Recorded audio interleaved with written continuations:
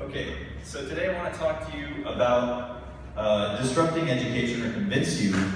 Obviously I'm preaching to the choir a bit here, but I thought it was worthwhile to go over these ideas since we are at May School. Appreciate that. But in order to do that, I first want to tell you a story.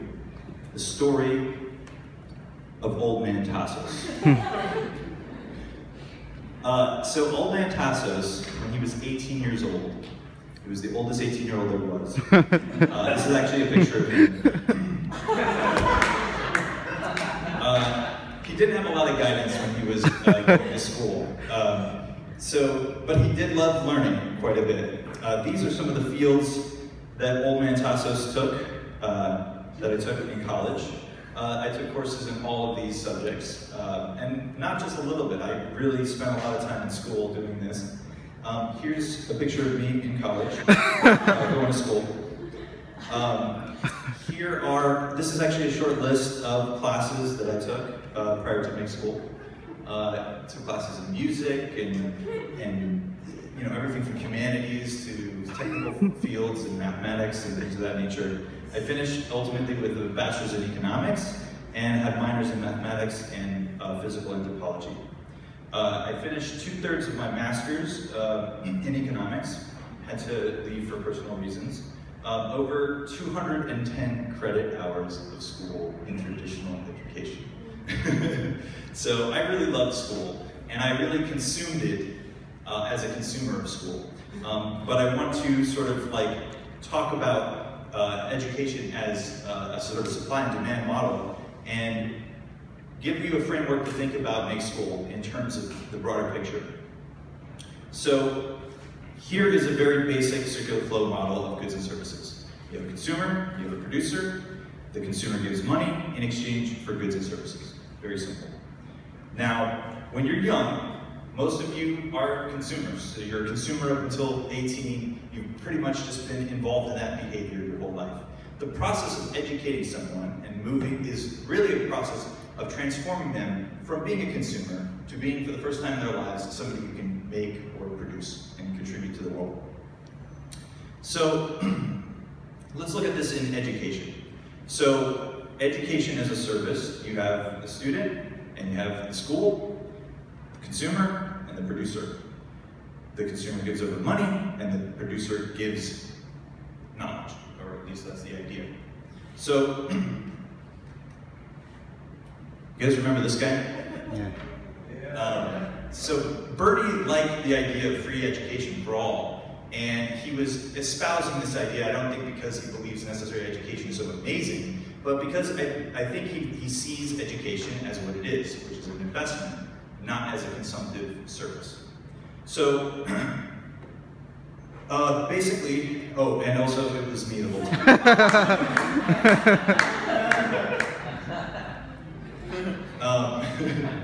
So let's look at an investment model for education. You got a whole bunch of unskilled people, which is basically what you are when you're 18 years old. Somebody that's an investor chooses to take the venture of investing in you as human capital, and you go to school. If you do well, you become a professional, and that should pay a profit to the investor. If you don't do well, then that's a loss, that's a risk that is incurred by that investor, okay? So this is the opportunity space here, and this is the risk space, okay? So now let's go back to our old model, and let's look at where's the opportunity and risk here? It's all right there. It's all on you. So it's all up to you at 18 years old to make a decision that's going to basically incur whether or not this is worthwhile in your whole education. So I was unknowingly kind of doing that. I was just I like school and consuming it, but I had not really a strong idea or guidance about the risks I was taking when I was going and taking out loans and learning all this really cool stuff. So on the other end is a lot of money because they get paid by the government. They don't have to worry about the debt after that. It's a great deal for them. They have, schools have not a lot of incentive to change because you assume all the risk. So basically, students as consumers means the following. Academics becomes about prestige. Prestige is maximized through research and theory, so that's what the emphasis becomes. Which means that memorization becomes prioritized over implementation, like we do here at school. And the most important thing is that the outcomes are completely irrelevant. Incentives don't line up. They don't care whether you get a job or not. So you can study all those classes. Doesn't mean you're going to have any increase in your income. So, so that was the last piece. So for old man Tassos, he found a school, a community, where he learned how to make a game in 2 weeks. Just took him 2 weeks to do that. I think we all kind of can realize here that we don't need 4-year degrees to be able to code and make interesting products. Jeremy and Ashley took their philosophy and turned it into a business model. In summary, education is about investment. Education is about believing in the ability for individuals to transform from consumers to producers. Education does not currently work this way today. And this means opportunity for huge growth, disruption, and even revolution in the space. Congratulate yourself for not falling for the scam and being here. And welcome to Revolution National Headquarters. Thank you.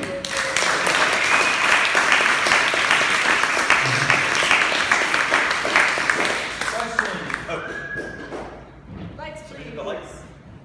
Lights, please. Anybody? Yeah. Do you believe that colleges, do you believe more that college is free, or that there should be more schools like that are like alternative to the current style? Yeah, if investment is the problem, then I don't think there's actually a need for making college free. I mean, public college is almost basically free anyway. But that's a nice step in the right direction. And I don't mean to be completely down on traditional education. I think there's actually a lot of benefits of that. But in different ways than they purport. It's definitely not in terms of getting a job, and it's definitely not in terms of making money. So it's kind of a bad deal in that regard. In terms of to answer what you're saying, I don't think actually it's needed. I think that disruption is all that is there. If the incentives align, then people are actually able to, make it happen. And that's hopefully what Jerry and Ashley will do here. If they don't, theoretically, it's up for any of us to be able to make it happen. So yeah. Anybody else? So I know a few talks back we talked about, we briefly touched on how models for schools like baseball for more trade-based skills like coding and things like that may differ potentially from more research-oriented. What do you think about if schools like this pop up for more research-oriented skills? Do you think that can happen? Yeah, I think make school is actually a really nice balance of, it's not like a boot camp, we do learn a lot of theory also here. And that's like the proper balance. Like you're supposed to have theory and application, and they're supposed to be they're supposed to be tied to one another. You can't drive home theory without understanding the practice of something. So that's, I think it can work both ways. I think tech is a particularly amazing space for this, because it particularly is you don't need credentials to be a software engineer. You just have to have the job. And so it is particularly prime. If we talk about doing this model with medical school or something, that'd be a different discussion, basically. So the obvious question my next would be, do you think that we'll ever do something similar for children? Because I know charter schools exist, which are kind of like high school, but not charter schools, primary, regular high schools. And there's a lot of maker-type education here in the Bay Area you can find. There's a lot of summer camps and things for kids. It's actually a friend of mine I met here at big school. His name is Xavier. He runs the X Kids. So his name is Xavier. The X Kids are building superpower. They have superpowers in building stuff, right? So, and that's kind of what Captain Rainbow does, right? He's our superhero that teaches us that we can be superheroes ourselves. So that's continuing from being a little kid. I think that really, modern education crushes the natural inquisition and maker spirit of kids. It's pretty evident. One more question. Anyone? All right.